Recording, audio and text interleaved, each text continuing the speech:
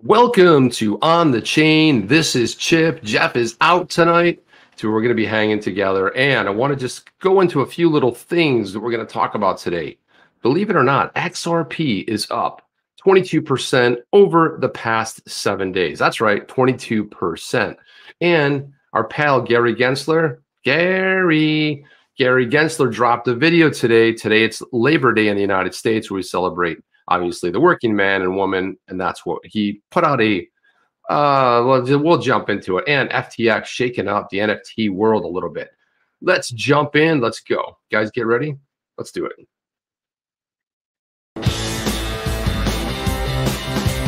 Welcome to On the Chain. And we're back, and we are back. So I want to just say, everybody, guys, where are you coming in from tonight? Put it in there, drop it in there. I just want to let you guys know that I am a bit under the weather. I have been for a little bit of time. Tonight I'm nursing with this amazing sloth right here. That's right, it's a sloth wearing a top hat and a bow tie. And I got some chai vanilla tea here. Yummy, yummy, yummy, yummy. Yeah, not my usual. Usually it's coffee, but it's a little bit late for the coffee thing. But I just want to let you know we got a bunch of things to talk about. But if my system doesn't cooperate, or if I peter out a little bit early, that's okay. We'll go with it. But I wanted to jump in with this Gary Gensler. Man, I mean, can you think of somebody more disingenuous? And you guys got to see this message. If you haven't seen it yet, well, this is the perfect time to take a look at it. But let's take a look at this together. It's a short message. You know, today, like I said, is Labor Day in the United States. It's something that we have a day off. We all celebrate, and it's, and it kind of kicks off, kind of gets that school season going again. And it's the start of a lot of things here. We're starting to head towards fall. Summer's really, it's sort of that unofficial end of summer here, at least in the States it is. But I want to play this for you guys. Want you guys to get some feedback on this. But here's Gensler with his Labor Day message to all of us. Here we go.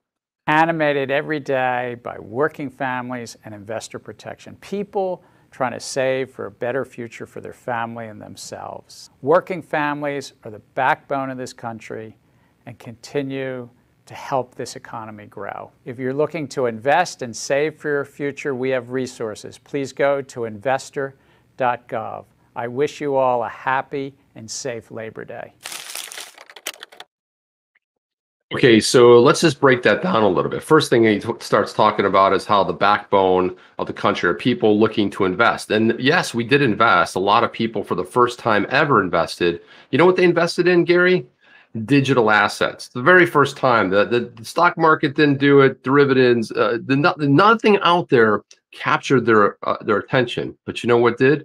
The new asset class called digital assets, cryptocurrencies, if you will. And, Gary, like the very first part of this, I want to just throw this up there again. He says he's animated every day by working families. Okay, here we go. I'm animated every day by working families and investor protection. People. What the hell does that mean? He's animated every day by, animated by what? What is he animated by? People trying to save for a better future? Trying to save for their a better family? future for their family and themselves. And themselves? Working families are the backbone of this country. That's correct, Gary. And continue to help this economy grow. That's exactly if you're right. Looking to invest and save for your future, we have resources. Yeah, they have resources, right? Seriously. I mean, you're going to go, this is the message he's putting out on Labor Day. You're going to go to investor.gov, right? What happened to the investor protections that they were supposed to be looking out for us, right? It's just, Please go to investor. Don't get it wrong here, but Gary Gensler is a enforcer. He has zero interest in protecting investors at all, but he wants to basically destroy the cryptocurrency market, and he also wants to destroy DeFi, right? That's what he said. And he wants to go out to the exchanges. And I don't know if this has to do with kind of crushing the on-ramps, but you have to really wonder because Hans Loaded says his animation on The Simpsons is in Mr. Burns. Yeah, that's about as close as it really gets right there. Yeah, and then, yeah, just throw out the useless words, says Kelly Slade. Yeah, solid one, Kelly. John Doe says, God, I incredibly dislike the enemy of the normal folk. And this is exactly right, John. Exactly what he feels like, the enemy of the normal folk, right? He does get it right that it's the backbone of the working families. But so what's his job? To crush it, right? I mean, basically that's what he's doing. Working families, Johnny Nevermind says working families that are too broke to invest, that's what they want, right? They want to go crush them. And how about all the people who, when the lawsuit hit, they went ahead and sold their bags, or they were very worried about their future, right? How fair was it for them that they erased billions of dollars right off of the top? So yeah, this whole thing is incredibly disingenuous here, without a doubt. I mean, this guy is absolutely Vet Bro. What's going on, Vet Bro? Ratoon. Yeah, and then John Doe says, just because we're not elite doesn't mean we don't understand this technology and investment better than they do. And I think you're right, John, because I saw DNI out there. He was tweeting a bunch of stuff. I've seen Twitter lighten up about, they said this at this conference and so said this. But, I'll be honest with you, I really don't care, because it's just somebody's personal opinion of it. And if they got a personal opinion, it's like, so what? Everyone has a personal opinion of it. And whether the SEC says that Hinman's speech had something to do with the actual, had to do with the actual, what's the word I'm looking for? I hate when this happens, but whether it was a personal sort of a come from, or it was something that was analyzed and looked over, but can we at least come to this conclusion that anything that is publicly disclosed, whether it's in a speech, whether it's in a some public forum, it's been sort of taken apart, and the people who need to look at it looked at it, and they didn't find anything wrong with it. And then Hinman does say that this is his personal opinion, but then we ask, well, why the hell? If it's his personal opinion, why the hell do we care about this guy? Why do we care? Why would you invite a guy like that to a conference? So yeah, come to the conference. But what do we care about you, Gary? Well, Gary, look, I mean, we just have to let you know one thing. I mean, there's people that enjoy the people that enjoy this conference, and it's like they're going to come because they just, you just happen to be at the SEC, but, don't worry about that. That's not too big of a deal. It shouldn't be the end all be all. And while I'm looking for this other thing right here, if I can see if I can find it, let's see if I can hopefully grab it now. But I did go ahead and put a tweet thread out, because I sort of wanted to kind of like memorialize my thoughts in a thread, and because everybody else is throwing their stuff out there. But I wanted to jump in this, guys, because Jeff and I have talked about this a numerous amount of times here. Gary's going to work with Clayton or Hinman. Yeah, Doc says Gary's going to work with Clayton or Hinman when he leaves the SEC. Yeah, and it's just really beautiful to know that when he does leave the SEC, it's all crypto all the time, right? All the time. And then John Doe says, I feel like when we ask the regular citizens when approached with evidence of the SEC choosing to do, an overwhelming percentage would support whatever you choose to call it, XRP, Ripple, whatever. And exactly, that's very spot on right there. And I wanted to jump into this tweet stream that I had thrown out there if you guys hadn't seen it, but I wanted to throw this out there. And let's go here. Here we go. So again, so crypto law, this is obviously John Deaton. He said a message to what digital asset buyers dubbed the Wall Street media. This time is now for the story to break and be told. Why did Jay Clayton and William Hinman give ETH a free pass and sue Ripple? Which, I guess everybody's wondering that. But again, if you look at and then this is, let's go over here. There we go. So I kind of threw out this tweet stream a little bit. So first of all, Republican Clayton kicked the lawsuit down to the next administration, a nuclear bomb, if you will. In comes hapless, power-tripping Gensler, who taught a crypto course at MIT. So he's reminded us numerous times, he's not exactly the savior, but the all-in enforcer who will crush all of crypto and DeFi. And then Gensler, who's too steeped in his own self-righteousness, is forced to carry the water and blurts out, anticipation of profits on the efforts of others. And he ends with, I think it's reasonably clear or very clear. And you guys remember this piece. We did play this here on the chain a bunch of different times. But this is where Gensler says, he says, there's an anticipation of profits on the efforts of others. It can't be, I think it's really, reasonably clear, or it's very clear. That's what he says, right? So again, let's break this down. So what is clear is the SEC failed to protect investors. And Gensler attempts to lob the entire crypto landscape into an investment contract prawn of the Howey test.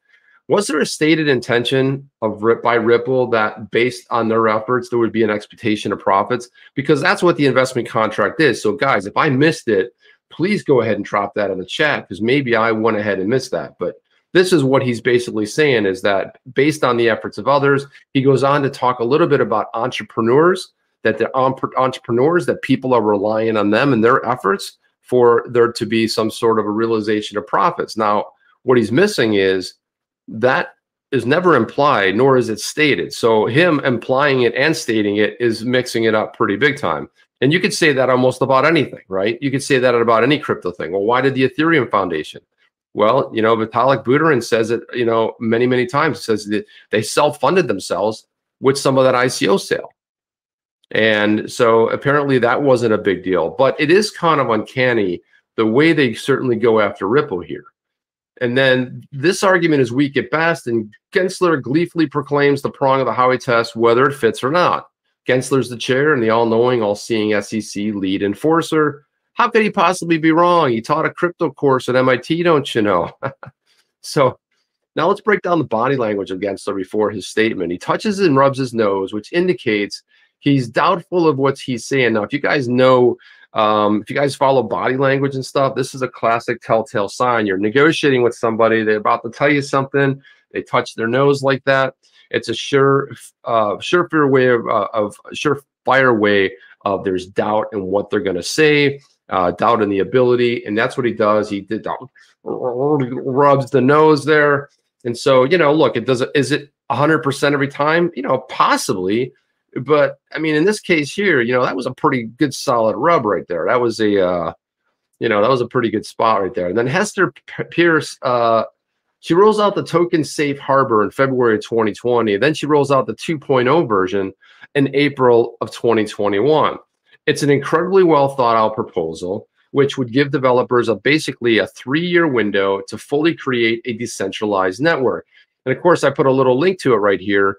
And, you know, I've kind of come full circle on this because, and as we sort of break it down a little bit more together, I'm really starting to think that Hester Pierce really is a prisoner within her own organization. I mean, she's out there doing the very best that she can, yeah, trying to make the right kind of moves, but at least she had the foresight to not only roll it out back in February of 2020, and then, you remember, there was a lot of hype about it and talk about it. People said, well, you know, 3 years is a long time to become decentralized. Why don't we change it to 2? Well, there's a lot of talk and banter around it, but the bottom line is nothing ended up coming to fruition on that. So what does she do? Well, that's back when you had Clayton in there. Now you get a brand new chair. You have in walks Gary Gensler. He basically all but ignores this plan, doesn't care about it. And this is where you start seeing a little bit of break with the leadership, right? You see Hester Pierce going this way. You see Gary Gensler going this way. And I'm going to kind of show you a little bit how the politics plays a role here, because Commissioner Pierce, she's the lone shining star who's demonstrated beyond a shadow of doubt that she fully understands the crypto universe. So much so that she is able to put together the safe harbor notice. And that gives a development team enough time, enough runway to be able to decentralize a token. Now, we all know that when some projects get started, surely Ethereum fits into that mold. When they first started out, they didn't call it an ICO, but they had a token sale. And that token sale funded a lot of what they did. And later it was come out in the Hinman speech saying that they believe they were a totally decentralized network. Now, if you go back to 2013, 2014 of Ripple, at the time, you have to look at the nodes and were they fully decentralized? And you could argue that maybe they weren't fully decentralized. How much of it did Ripple run? But we know for a fact that today's XRP is not even close to being a security at this point.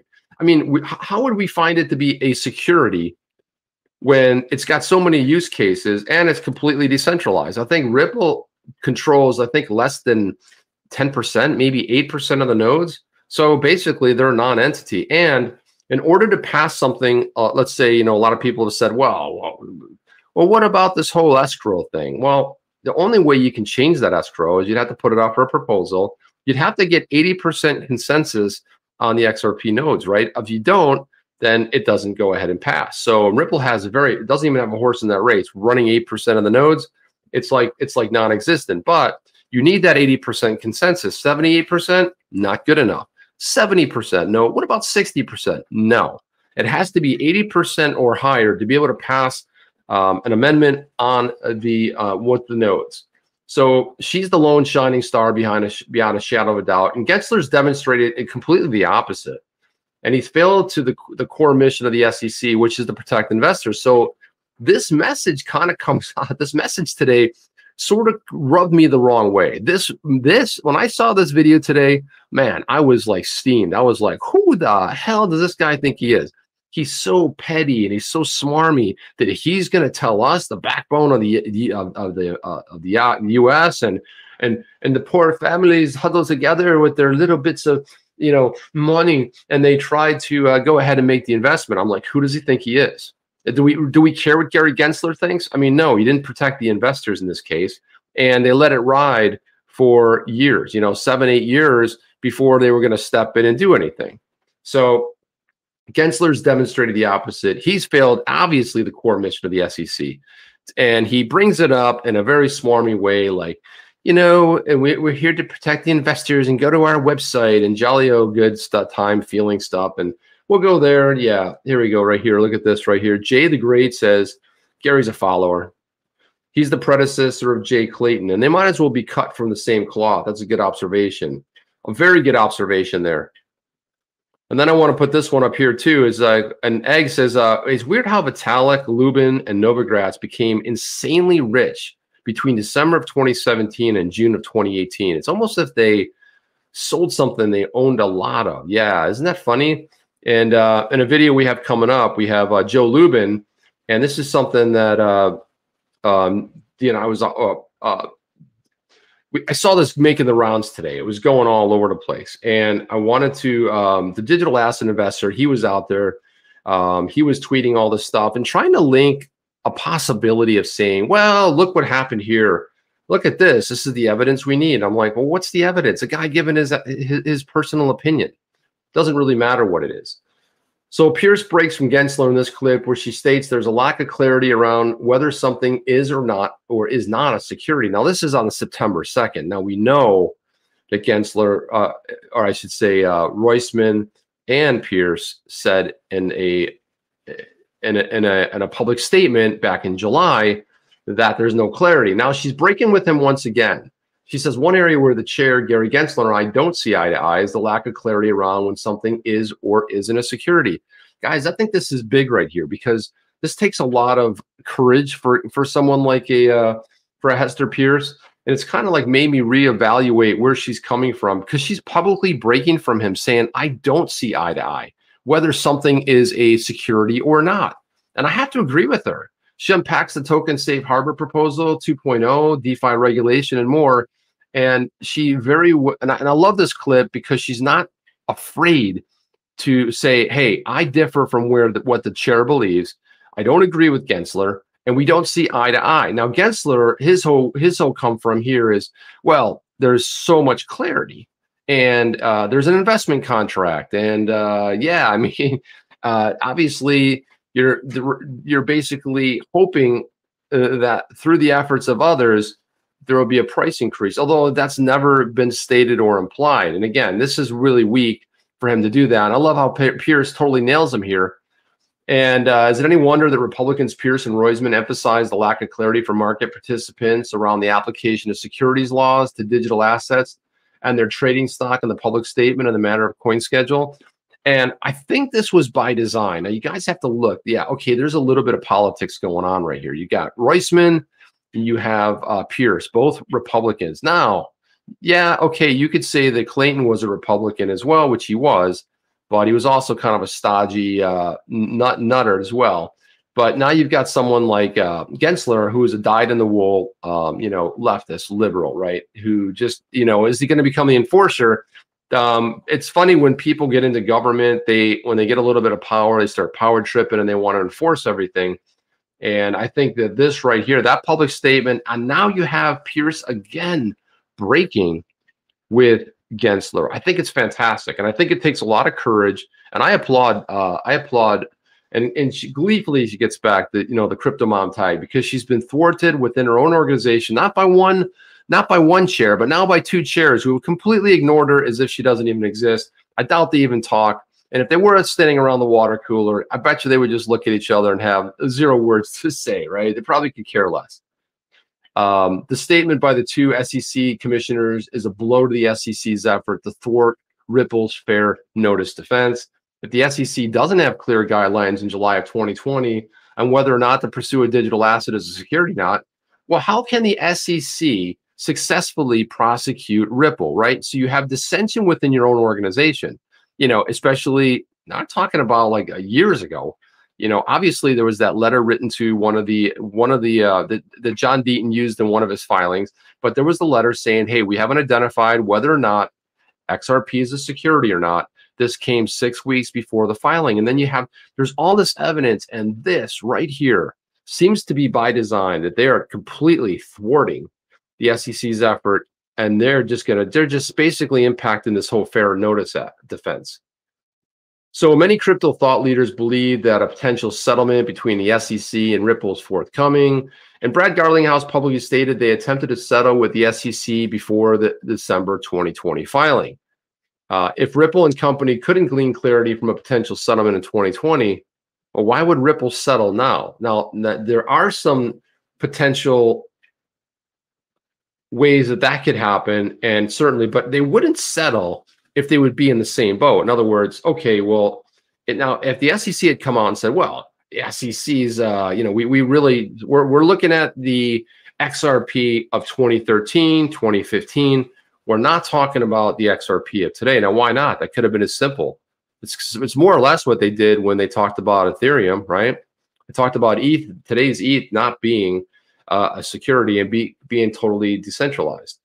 So a settlement without clarity around a digital asset XRP would just leave Ripple alone for a future forthcoming lawsuit. And again, this is one of the reasons. Now, there could be some sort of a summary judgment. It's going to be interesting to see what happens with the judge. But again, their fair notice defense is big, and they weren't given fair notice. I mean, 8 years went by, and they're still discussing internally whether or not they believe that digital assets are securities. And we saw Hester Pierce break publicly with Gensler. Ripple's assembled a dream team when it comes to defending this case. The defense team made up of previous SEC personnel. Ripple's demonstrated they know exactly what they're doing, and they're methodically shooting holes in the SEC case. Now, the best part of that is that when you have people that know the SEC from the other side, you have Matthew Solomon, who used to be a litigator, and he's now one of the chief people. They know what it's like being inside. They know exactly what it is. It's kind of like if you've been on the inside, anytime there's some sort of an inside job, the people on the inside know exactly what's going on. So they know how to defend this. They know how to attack it. You got someone like a Mary Jo White, who was an ex-chair herself. You have other ex-chairs that have written letters to back then Clayton, saying they didn't believe at all that this should have proceeded. So this case goes to trial, where Ripple's defense team really takes the wheels off the SEC's preposterous allegations. The SEC made a huge miscalculation and will suffer the consequences as a result by losing this landmark case. And yeah, I believe that was there's one more here. Gensler's legacy will be forever known as the presiding chair, SEC chair, who lost the case of the century.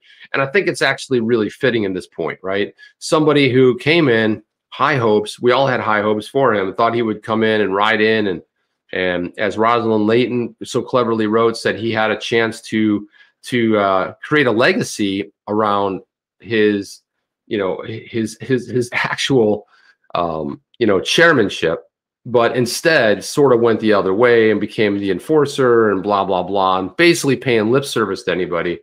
And so it'll be forever known as the presiding chair who lost the case. A title he learns all on his own through no efforts of others. And that's just a little play on words because of the whole investment contract. He will own this straight up. He can blame whoever he wants. He can cry and moan and complain. But Jay says, quick question, Chip. You think Gary forces them to produce the SEC holdings to avoid a settlement, seeing that his personal holdings wouldn't have to be disclosed? Do you think Gary forces them to produce the SEC? You know, that's a tough one. It's tough to say. Do they want to? Obviously not. I mean, does Ripple even have the benefit of knowing that? I think of going that far. It's hard to say. But again, it's going to come down to really what the judge says in this whole thing and what is going to be allowed or not allowed. But one thing's for sure, Jay, is they did not have a policy, an internal policy, at least it looks that way, around digital assets. And if they didn't have a policy around digital assets, then what exactly are we talking about here, right? And I wanted to play this other, I'm going to throw this other video up over here. Let me go ahead and stop this for a second, and let's go ahead. And I wanted to show this one because this video here is this is Joe Lubin and Mike Butcher from 2019. And again, this was making the round, so I wanted to throw it up here, but I want you guys to listen carefully, except what Joe Lubin says here. We are big friends and fans of that organization. I think they're really understanding the space well. They are applying this thing called securities law to business in America and other places, as they have done for many decades successfully. They're identifying fraudulent projects. They're identifying obvious transgressions of securities law, but they haven't had a heavy touch, really. They've been gathering information. They've been taking some actions. They've been very clear that they understand there is this new construct, this protocol-based open platform. Okay, so now he starts, I want you guys to listen to this because he starts talking about this new construct, okay? And there is no new construct. This new construct was made up inside of his head. And so he starts talking about a new construct. So I want you guys to listen carefully. I'm going to back it up a little bit here. But let's listen to what he talks about this new construct. Based open platform. So you think they get it? Yeah, open platform, protocol-based open platform. This protocol-based clear that they understand there is this new construct. This protocol-based open platform. So you think they get it? Yeah, we believe they get it. They've introduced a new construct, decentralization, into their thinking. So in addition to the Howey test, they have this new construct that they're seeing. See, this is the thing. When you start getting on stage and you seem like you're very important, and, you know, Joe Lubin has a phenomenal, you know, he's CEO of Consensus, you know, a well-respected guy. At the end of the day, it's just some guy speaking on a stage, right? It's a new construct. They've got a brand new construct, and the construct is of decentralization. There's no new construct.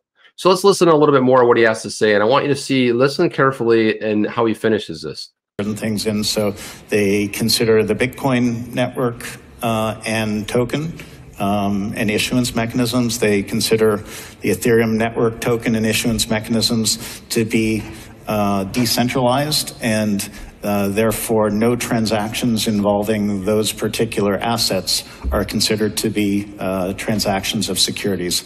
They have not said the same thing about other tokens, the Ripple token, for instance, and they were clear that they were going to come out with statements to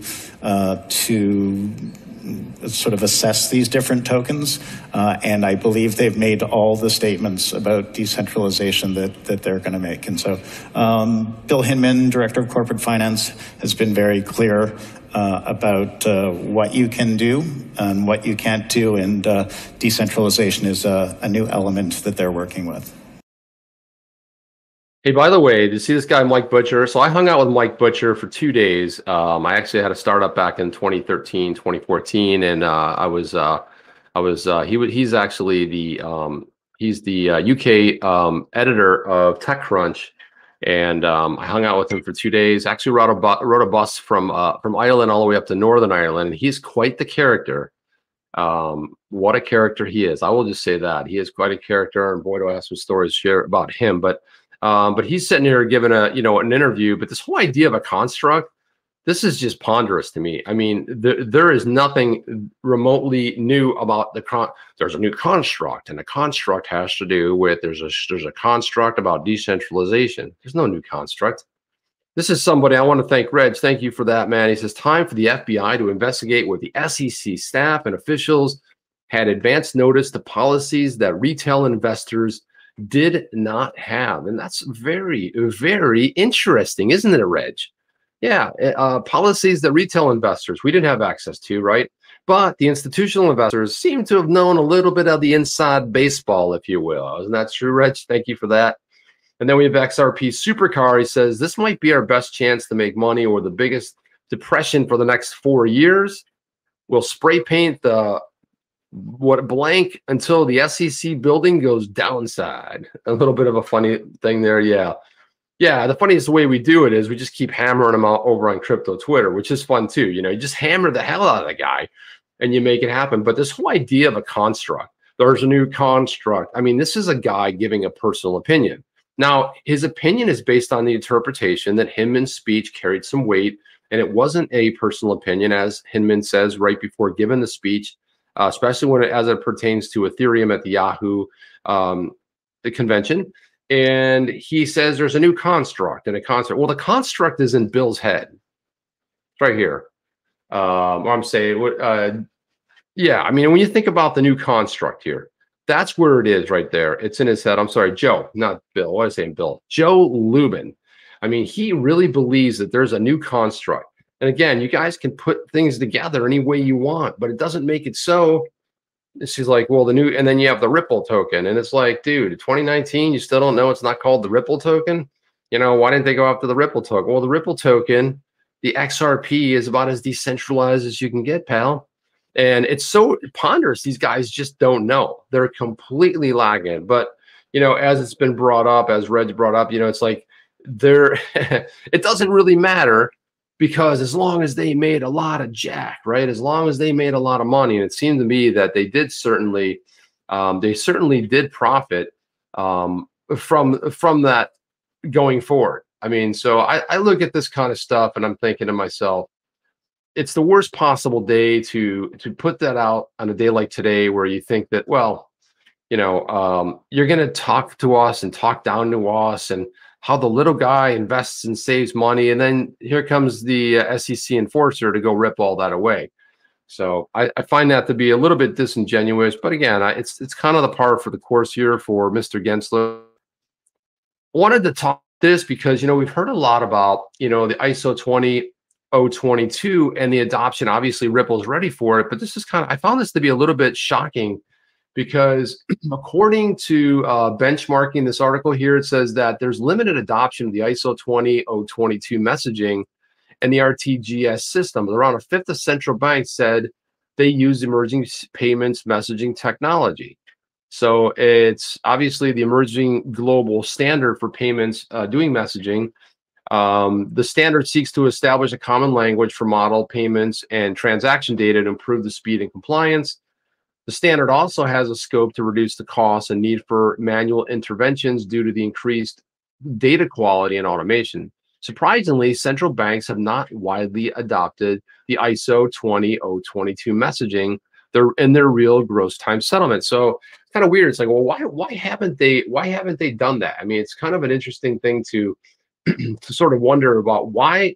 You can't read the rest of the article, it's behind a paywall here, but it is kind of stunning that 1 in 5 is using it right now, and we're basically, the standard is gone, live. It's going live just in a couple months. But how come the rest of these banks are they're not geared for it, and they're not even paying attention to it, which I find to be pretty bizarro.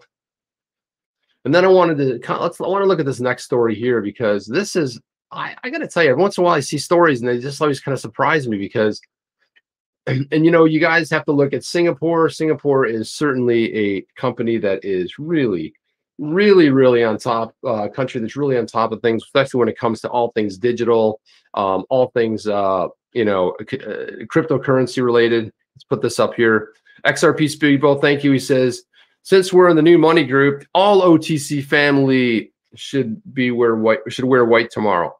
There you go. That's right. White after Labor Day. Break the rule, man. Not supposed to wear white after Labor Day, but we are rule breakers, man. I love that idea. There was a thing many years ago. It said you never wore white after Labor Day, except for the rebels, right? And who should be wearing white is Gensler, waving the flag. But I like that idea a lot. Yeah, so everybody put their best white on tomorrow, and they will show you guys that you don't care. Now look at this right here. This is interesting. So the quest for the Singapore CBDC winner. Now this is something. So the Monetary Authority of Singapore selected 15 finalists. Can you imagine there's 15 finalists? That shocks me. I can see we've narrowed the field, and we've sort of gotten it down to, I don't know, maybe 10 or 6 or 5. But no. They've narrowed it down to 15 to develop its retail CBDC. They revealed, Crypto Twitter revealed ties between the finalists and projects partnered with the Stellar blockchain. The finalists can access the Apex digital sandbox, which includes APIs from all over 100 banking and payment processors. The CBDCs are interfering with existing digital products of the financial sector as more countries test out their benefits. For example, the Chinese yuan has been tested since 2014. 2014? Huh. Showcasing positive results for POC, the decline of digital transactions and demand for more digitized projects pushed banks to consider CBDC implementation. As the new banking standard, Singapore is putting CBDCs to the test. And then it goes on to say that held between November 28th and November 12th, 2021, Monetary Authority of Singapore will select 3 winners from 15 finalists, each receiving SGD $50,000 or the equivalent of $37,193,000, which seems, I don't know, it seems a little bit on the lame side, but I guess it's better than nothing. Following the assessment of 300 registrants, at least they got it down to 15. MAS announced that the selection of the 15 finalists for the global CBDC challenge, including participants from the fintech, technology, and banking solution sector. Let me just a second here. Feel like I'm going to sneeze, and I did, and luckily I was able to hit the mute button right away. The Global CBDC Challenge aims to discover and develop retail CBDC solutions that'll benefit the economies. Blah blah blah blah. Crypto Twitter was quick to illustrate the connections between the other participants and other blockchain projects. For example, Crypto Poet highlighted Moja Loop and Ripple Partner as an active candidate, yet they did not pass the selection process. Yet, Bit and Stellar Development Foundation, which is spelled wrong there, has been selected by MAS to basically enter the accelerator program, and that's fine. The bottom line is that it doesn't necessarily matter who's powering. What's going to matter in this whole thing is going to be, when it comes down to CBDCs, you're going to need interoperability. You're going to need liquidity, and so you can use whatever you want for the CBDC. The problem is, if you don't have that liquidity, if you don't have that interoperability, whether it's a fiat currency or any sort of a digital asset, then good luck, because otherwise you're going to be hurting. So this is one of the things they're not really 100% looking at. And so, again, Jeff and I have talked about this often here, is that the CBDC, it's just a digital version of the fiat currency. It's like, it doesn't have any bearing on, it's not blockchain based. It's just it's the cool buzzword for now.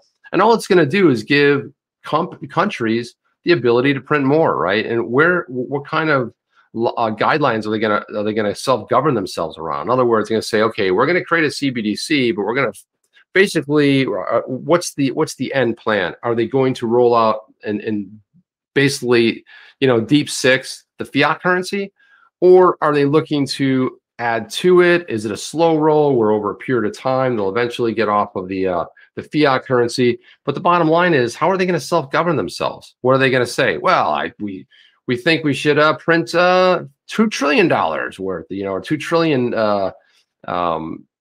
CBDCs, or whatever it may be. They've got to come up with some sort of a plan, because otherwise, to me, it's just more of the same, time and time again, which just doesn't bode well. So here's another thing this was a pretty interesting article here. African economist says that regulated cryptocurrencies are reasonable alternative to single trade currency. A Nigeria-based research and development economist, Gospel Obile, said called for a unified regulatory mechanism for cryptocurrency trading. He adds that such regulation of cryptocurrencies can potentially complement an African digital currency, hence the need to be considered. So in remarks published by Joy Online, Obili insists that cryptocurrencies have already shown how a single currency must function. The economist explained. Crypto has been able to build a singular markets when it comes to digital currency use and trade across borders. And this is significant philosophy, which the African Continental Free Trade Area originates. One of the significant issues that the AFCTA presents is an important opportunity for a singular currency in the African market. We all know this because of the different development stages of financial markets in respective member states. Obili, however, he concedes that the adoption of a single digital currency by all African states seems impossible in the short term. It may prove to be very, very much demanding over time. And, you know, this is kind of like, if you look at it, it's sort of like what they tried to do over in Europe, right? So with the euro, they tried to go ahead and basically create a one currency, although depending on which nation state you were in, had a different sort of a denomination or bought different things. But that's what Obili is looking to do here. He's talking about what if they were able to create this single digital currency that could be used by all African nations, at least all African states. He said some Central African banks contemplate launching their own digital currencies. Privately issued cryptos are already being used as a medium exchange in cross-border trades. For instance, in Nigeria, where there's a shortage of foreign exchange, cryptocurrencies like Bitcoin are being used as an alternative means of payment.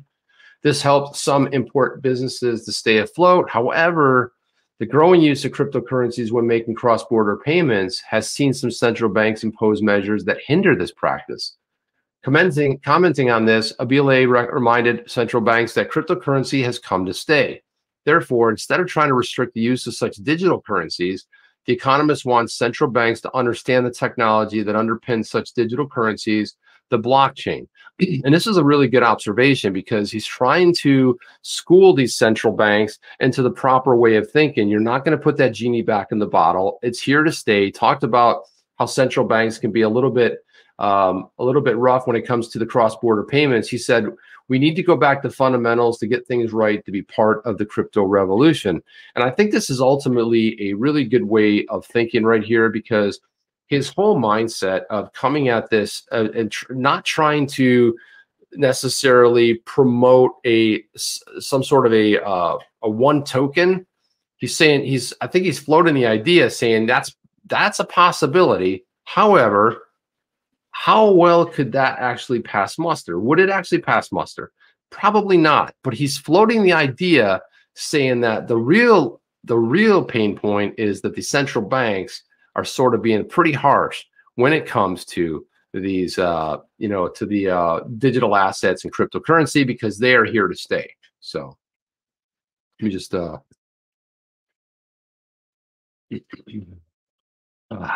my favorite couch right there. It's a sloth with a top hat and a bow tie.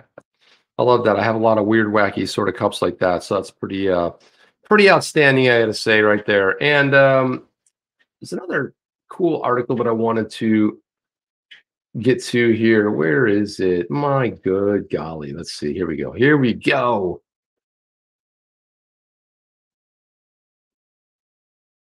That's not the article I want to really get into. That's like it's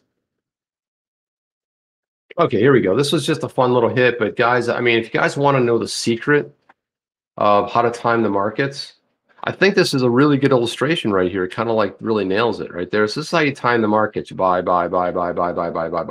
See, then you can totally just you're pretty much going to be guaranteed to be able to do well. And this is how you time the market. So I thought that was actually thought that was pretty clever and pretty funny. So this one here, again, you know, I love when somebody can really, this is Douglas Bonaparte right here. And he is he's the president of Bonafide Wealth. He's also on CNBC as an advisor council. And he's also the author of The Million Money Fix. And I love this little statement right here. I think this is fantastic. He says, you know, the monthly expenses, mortgage, $3,100, cars, $825, food, $750, entertainment, $625, savings, $300, ETH gas fees, $145,600. Of course, he's making light of it, but that seems to be, it's just amazing sometimes when you get into the gas fees. I've seen so much stuff on crypto Twitter as of late, and that is funny because it's true. Maybe not $145,600, but yeah, that's about the size of it, and that's kind of what we're doing. We're all kind of choking on that at the moment. And here we go. So here's another crypto's latest trend right here. Look at this right here. So you guys, crypto's latest trend is to play games before they're even built. So I was like, wait a minute, how does that work exactly? So game developers typically spend a year building a game before they release it. And this is where they sell the in-game items, they rake in the profits. Turning that idea on its head, crypto degens, hang on a second, there we go. Here we go.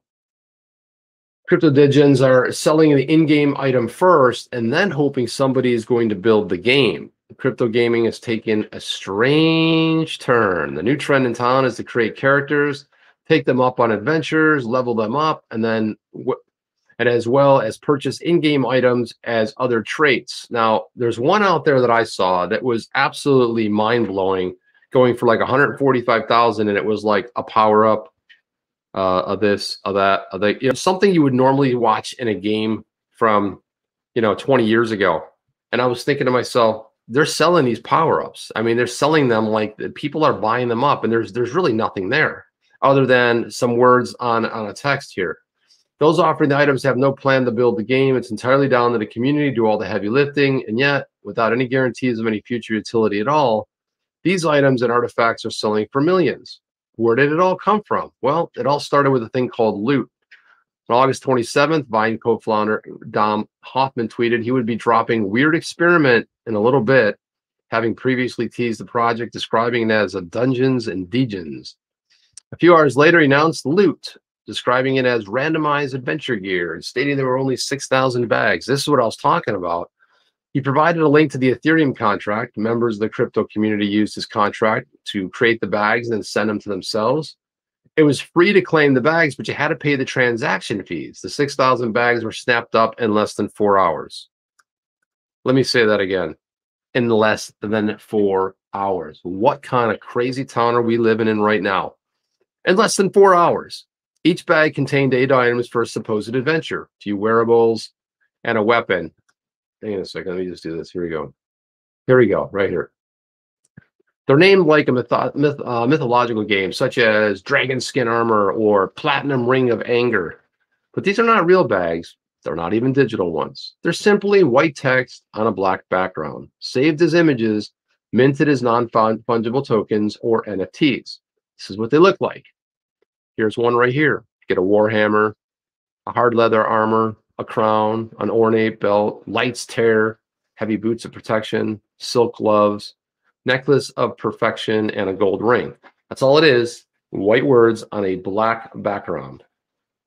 The wacky idea is that game developers can build a game or multiple games around these collectibles, assigning them that match the attributes of the bag. So if anyone owns the bags, they might be able to access such items within these yet to be created games. I have to say that, a lot of things like strike me as bizarro, but this one right here, it's not even the promise of like, hey, we're building the game. You want to be able to get these power-ups. These are going to totally, just going to crush it when you guys go out there. You got to have these power-ups. Here's what they do. And it was even like, maybe even an image of what they would be. No, that's none of this. This is maybe somebody might build a utility. They might. And this sold out in 4 hours. So Loot's the unfiltered, uncensorable building block for stories, experiences, games, and more in the hands of the community at no cost, its website describes. And despite the lack of any secure future, these bags have become incredibly valuable. Currently, the cheapest price for any Loot is 12.4 ETH, roughly around $48,000, while the highest sale was just shy of 1 million for a single bag. Holy shit. What?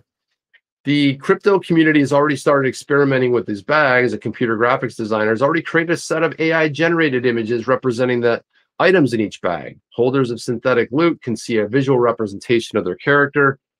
Plus, there's already decentralized autonomous organizations or DAOs for loot owners, depending on which type of items they own.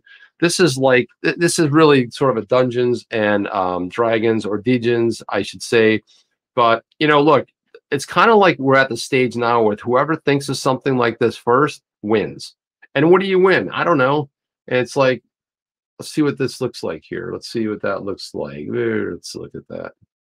Yeah, there you go. So there's what, that's it. Another 8-bit thing that you bought for 50 grand. Pretty interesting.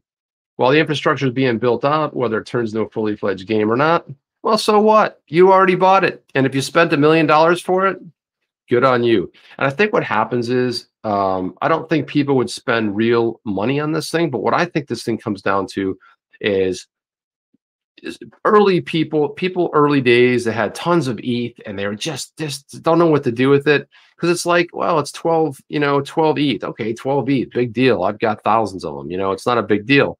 But if you had to really spend 50 grand, it's like, 50 grand, or put 50 grand on a credit card. I'm not so sure that would easily roll out just, as easy as far as, would they be as popular? Loot, Bloot, and more oots. Within the barrier to entry, as low as thinking up a few thousand names and a bit of blockchain know-how, it's no surprise that a host of projects can recreate Loot's success and ride its coattails. There are already versions of Loot around different types of settlements for any game. A Gauntlet or Night City, and there's also been a lot of airdrops such as Loot and other holders. Any Loot holder can claim randomly generated name NFT for their character. Can you imagine this? You get the character, you get you build it all out, and you're like, yeah, I've got everything. And what do you end up with? You end up with a bunch of white words on a black background. And that's what you end up with. I thought this is just insanity. I want to check back in with the chat here, see what you guys are up to.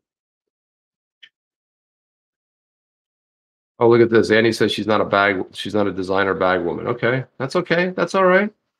So I want to see if you guys had any questions you guys got going on in the chat over here. Kind of like a lot of conversations back and forth. Let me see what else. So yeah, so I thought this was interesting too, because you have to look at FTX really capitalizing. Sam Bankman-Fried, he's a smart kid. I don't call him a kid. He's a young man, but he's a very smart guy, and he has awesome hair. And I think that's always important. If you have awesome hair like that, there's a lot of stuff going on that noggin. And I just love this guy. He really is like a shining star. So FTX.us launches NFT minting platform. Sam Bankman-Fried's crypto exchange, the latest to try to get a piece of the booming NFT market. So he says that you make your own NFTs, you followed by a fire emoji and then a link to the minting platform. And then he minted, as an example, the NFTs we built on the cross-chain Solana and Ethereum. Bankman-Fried said deposits, including those of NFTs not built on FTX.us, and withdrawals will open in a couple of weeks. Move deep into the exchange's competition with NFT-focused platforms like OpenSea and Rarible that have seen their daily trading volumes soar in recent months, as well as Binance, the world's largest crypto exchange. FTX's US and global sites previously included NFT marketplaces, but didn't allow users to mint their own tokens. So to list NFTs, creators have to get in touch with the exchange. A few NFTs have already been minted on the FTX.us platform, including one that asks whether NFTs are like tulip mania, referring to the speculative market bubble in the Netherlands about tulips in the 17th century. And then this is the part that I love. The platform subsequently introduced a one-time fee of $500 after being spammed by pictures of fish. So he's hoping that if you add a $500 one-time fee, hopefully that will reduce the spamming of fish. And to me, the fact that you're going to pay $500 to mint, it sort of destroys any sort of a semblance of why you might want to. Why would you absolutely might want to go ahead and mint an NFT on the FTX network? Because it's like, are you going to pay $500 to mint an NFT. It's like, so what? The thing is that something like Rarible or OpenSea or any one of the other exchanges out there is like, they have the eyeballs, they've got the people, they've got the you know, they've got the the traffic. You need the traffic for that. It's like, so somebody just mints a one-off NFT of like, I don't know, a bunch of I don't know, let's say it was your third grade report card. It's like, hey, I minted this, an NFT, yay, and nobody cares. You know, maybe your grandmother's excited about it, but nobody else cares. It's like, so what are you gonna do? So I think as positive as this was, it kind of like burned, you know, kind of like went down in flames. I just don't see it happening. But what I do see happening is FTX continuing to grow. It's valued at $18 billion after a $900 million funding round. And this FTX is one to watch. And if you're going to see anybody acquire one of the banking sectors, you're going to see anybody do it, it's going to be Bankman-Fried. And he will, I don't know if it'll be a hostile takeover, but he will definitely go all guns a-blazing. He certainly will tap that puppy out. And I think it's going to be fantastic. So anyway, guys, I mean, thank you for spending the hour with me. We will come back again tomorrow, do it all over, a whole bunch of new stories. If you are in the US today, happy Labor Day. If you're not, I'm going to say happy Labor Day anyway, because you deserve it. You work hard, you know, and you invest your money, and you've done your research, and you know what you're supposed to be doing. So, and regardless of what Gary Gensler says, we all know that the SEC's mission is to protect investors, whether they have or not. Well, that surely remains to be seen. But I will say this here is the OTC family, the smartest people in all of crypto. Why? Because you guys are thinkers, man. And because you're asking all the right questions, and you guys show up here day in and day out. And Jeff and I are super appreciate it. And I want to let you know we broadcast live Sunday through Thursday, 8 p.m. Eastern time to 9 p.m. Eastern time. I was going to say standard time. I was like, wait a minute, how do you do that? I used to go from Eastern time to standard time. What the heck? And then obviously Jeff is back at it on Saturday mornings. He's at 8 o'clock in the morning. And if you're outside, that's usually the middle of your day somewhere in Europe, or it's like nighttime for you if you're on the other side of the world in Australia or New Zealand. So that's all I have, guys. I really want to thank you guys for your partnership, showing up tonight, and we will be back with another banging show tomorrow night. And just remember, XRP is up 22% in 7 days. That is spectacular. What's it going to do over the next 7 days? Because XRP doesn't care, because 99% of the investors live outside the US, and it's not slowing down one stinking bit, not at all. That's all I got. I will see you guys on the next one. Chip out. Are you down with OTC? Please like, subscribe, and click the bell to be notified when the next video drops.